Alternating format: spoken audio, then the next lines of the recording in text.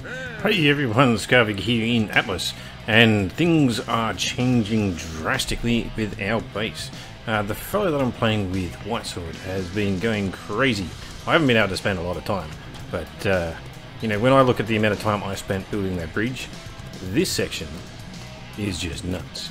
He says he's going to put buildings all through this, so it'll be interesting to see what kind of a port village type thing that he builds and what actually goes down.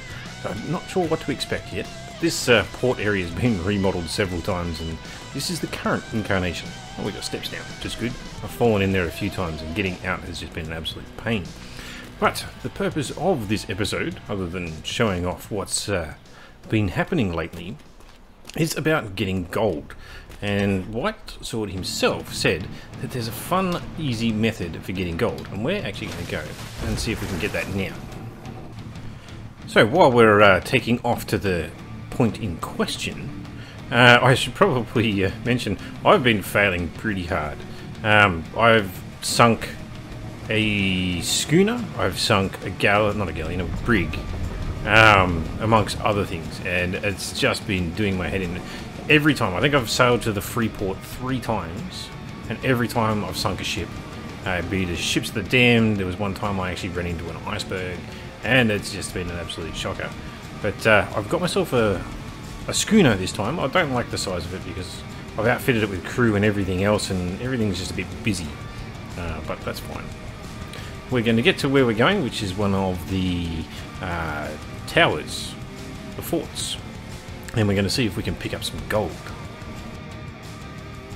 Alright, so here we are, in a very precarious position. We are by one of the towers. I'd actually been doing this, if my map will come up there. I've got a southern tower. I have a southern tower down here which I've been trying on, and it has been giving me nothing. And that just means people have been obviously getting it, or it hasn't actually been receiving any gold. You need to do this without hitting the towers either side of it, as there'll be some splash damage. They will eventually raise up and actually shoot the right direction.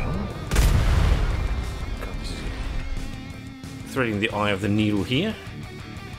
If I hit the towers, they will attack me. But if you just hit the bank, you are fine. Should be 3 volleys of 5 will definitely kill it. You don't actually need that many, but 3 volleys of 5 will do it. After the first one goes down, the second one appears as it respawns instantaneously. Seems to be a common thing.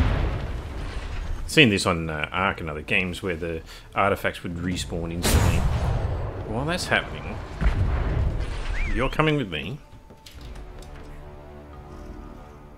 We'll find out if any gold has spawned this time.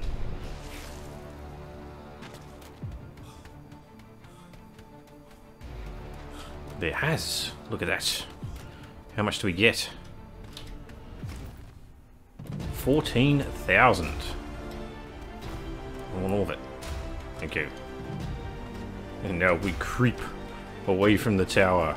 This is where I've got the bear coming. That's it. Come on, buddy. You need to carry as much of this as I can get you to carry.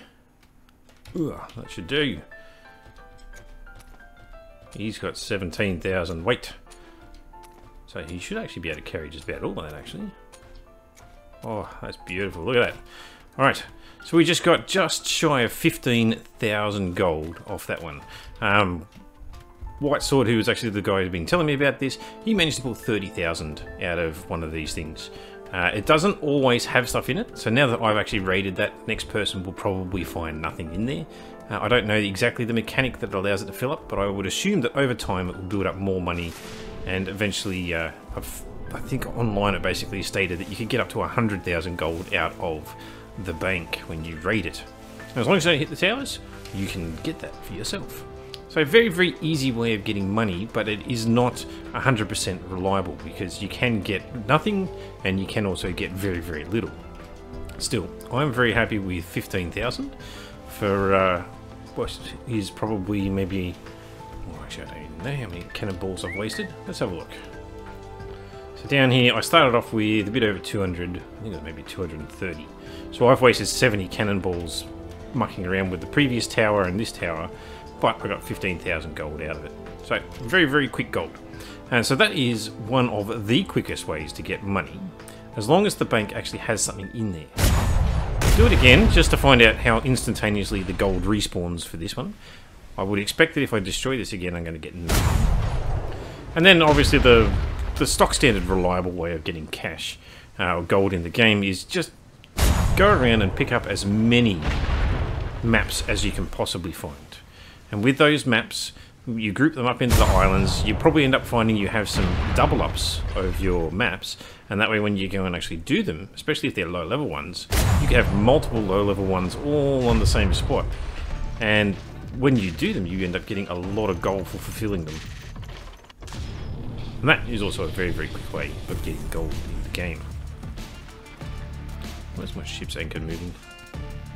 Must have hit forward or something. Ooh, there's another bag. So this seems to be the active things. Oh, 16 gold. So yeah, in the time that I've shot that down again, it's generated another 16 gold. So that sort of gives you a bit of an indication of, you know, how much time you probably need to wait. It's good to see though. So yes, you wait a bit of time, gold refills, you come by and you kill it, and you get the gold for yourself. The other tower on my grid doesn't actually spawn any gold by the looks of that then, which is a little bit frustrating, because it's the first one that I tried and failed at getting anything out of. Well, let's pop back up here. Well, hopefully that's been a little bit eye-opening. It was for me when I heard the trick of being able to do it. And I've already got 18,000 gold back at base. I've now got this 15,000 gold, and so I'm very, very soon going to be on my way to getting myself a galleon. I possibly will do another farming run of these towers to actually prop up my gold supplies, because I wouldn't mind having a brig and a galleon. A galleon basically for doing supply runs, and a brig that kitted out with just stupid arsenal, and I'll go around basically killing ships to the end. Not entirely certain which way I'm going to jump with it, but I'm probably going to build a galleon first. Okay, well, hopefully this has been good. Let me know what you think down in the comments, and yeah, go and check out my other content. Alright, see you later.